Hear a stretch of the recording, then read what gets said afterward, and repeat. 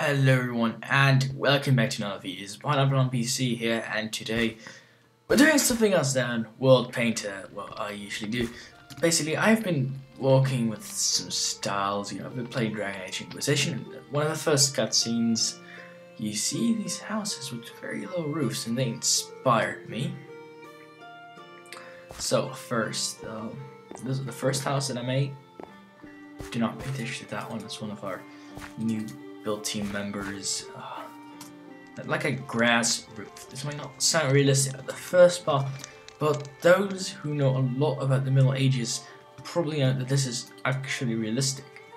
Most of the houses in the separate environments in the Middle Ages had such roofs. Not lying, but when the industrialization came to its growth, less and less of these houses were made because they were labor intensive. Now, let's take a look inside of it. As you see, this is quite atmospheric since it's a very small house. And why can I close it? Yeah. Okay, so chest, basic crafting tables, some booze. But the annoying part of this house is that you can easily drop into this cobblestone slab, which is really annoying.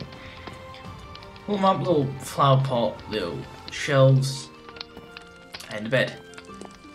That was basically it. It also has like a way out of here, but I didn't do that because I was too lazy. Now, let's take a look at the other house.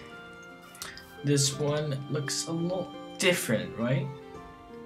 Because first, it does not have the grass roof, which that one was known for, but this one just has like a normal roof, and it has shutters. There are those little lofts around here. You can close them when it's raining, and they kind of take all the smoke that comes out of this fire, and they just look very cool when you stand inside the house. This one is a bit more rustic, and it's a bit less hobbity than that one. This one also doesn't have a chimney because the lofts actually act like a chimney. Also made like a little pine tree. I don't know what it's called, but we have those in the neighborhood. These are actually pine trees, but I gave them dark oak leaves because I love that. So we have a little washing line. It does not really follow physics, does it? Yeah, it goes the exact opposite way where it should go. This one even has a basement, and also I'm gonna put my music down for a bit so you guys won't be annoyed that much by all the fire cracking sounds. The inside of this one is a lot more interesting, but it's a less dark since there are lofts. Basically, you have a chair. You see, this is a one-person's house. I shouldn't go inside these herbs. So here's where you would eat and drink. Some booze, crafting table, probably like a cutting table, and then stuff would be inside of here, and knives, flag. This is where you cook shit on, like here's some raw meat, and there's some fish, and that's some water, so probably be soup or something. Means you need extra plates, but this is kind of like a wood pile that I don't, a pressure plate or the trapdoor going for. How it will work is basically you do this, you grab a bit of wood, and this will basically hold it during earthquakes. A bit more flag, and the thing you notice is this is a lot more atmospheric since I've done shelves and actual chests, and here are little shelves in the walls. Could have done bookshelves also. Flower pots everywhere, and also I've covered above this stair with just fur.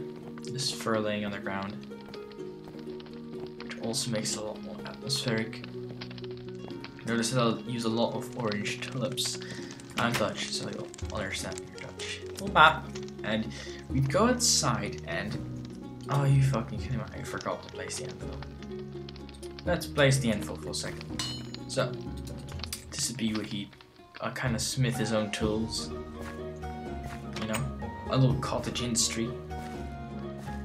And flower pots. Here, with the smelting fire. which would not be very realistic since it's an open fire. You need a lot of wood, but I don't care a lot about that. Basement here. This grass is from the place that, like, the little smithery side. I could not replace it. So shelves, hay, chests, definitely a great thing, and someone just joined, so I'm F1ing right now. It surprised me that I haven't done it always in the little berry bushes. Berry bushes, because berry bushes are awesome. And so that was basically it. Oh god, someone's stalking me. Don't do that, don't do that. The wood pile, cauldron, my house. It says it right there. This was my property. What are you doing? Stop that. Flower pots. Here's the roof again, as I've shown you, with, you know, these little things, these roof tiles. And I really love this design above that one, since it's a little less hobbity, and it is a lot more actual human and a bit more fancy. Only if I were to be myself, if I were to actually better this, I would do bushes or something around here, because, you know, this is kind of empty. I think it's supposed to be, but it's a bit too empty for me. But those are just a few concepts that I have thought of for houses. You will probably see a lot more on this, and yes, I have a server. So you'll probably also see a lot more about the server and the build team that I have.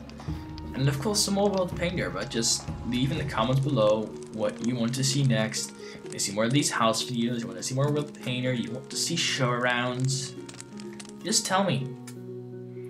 So, to end this video, I just say goodbye to everyone, have a good day, and good luck building.